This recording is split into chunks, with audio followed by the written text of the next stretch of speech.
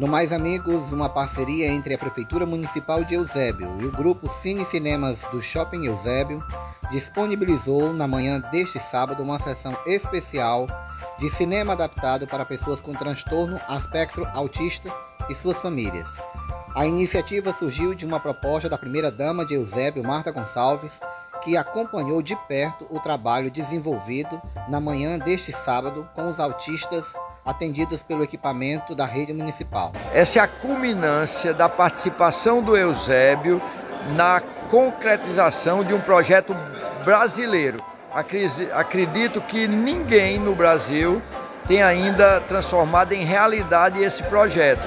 E nós aqui no Eusébio, pelo nosso pioneirismo, estamos mostrando que é possível ter uma sala para o autista, uma sessão por mês em todos os cinemas do Eusébio, aqui do Shopping Eusébio. Então, os autistas hoje, eles estão mostrando que tem como participar de um filme, interagindo com as pessoas e produzindo mais para a vida deles e as nossas. Porque nós entendemos que tratando de formas diferentes, os diferentes, eles terão chances iguais na vida.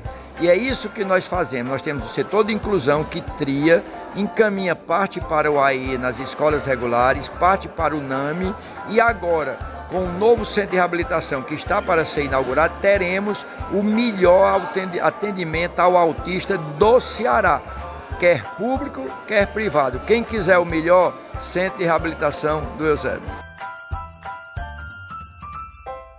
Na verdade, essa iniciativa foi feita pela primeira-dama, a Marta Gonçalves. Foi ela que surgiu essa ideia, pela necessidade que ela viu em relação aos atendimentos aqui na rede municipal, dessa criança ter um momento de lazer, de cultura. Então, a Marta Gonçalves viu essa necessidade e entrou em contato com a rede municipal, com o shopping do Eusébio, juntamente com o Cine, para ver a possibilidade dessas crianças realmente ter esse momento. E com o decorrer dos atendimentos da rede municipal, de terapia ocupacional, psicologia, fonoaudiologia, pedagogia, psicopedagogia que tem aqui no município, então a Marta viu a necessidade de ter essa extensão. E aí a gente entrou em contato, eu como terapeuta ocupacional, que trabalho também nessa área, a gente teve que adaptar alguns aspectos do cinema para que eles possam ter um melhor acolhimento aqui dentro. Porque as crianças e as pessoas com espectro autista, elas têm algumas alterações sensoriais, visual, auditiva, e a gente sabe que o cinema tem o ambiente escuro, o som alto, mais evidente, e isso às vezes interfere e a criança não consegue se organizar para poder assistir o filme. Então a gente fez algumas adaptações aqui, de som, de luz, e até cheiro da própria pipoca. A gente tirou diminuiu a questão da manteiga, porque o uso da manteiga, isso evidencia mais o cheiro, e não faz bem nem para a saúde, nem muito menos por conta do olfato, que é muito forte. Então a gente fez a pipoca antes, para não ter um cheiro mais forte, evidente. Então, assim, foram várias adaptações que influenciam realmente e promovem um melhor acolhimento para essas crianças, para essas pessoas com espectro autista.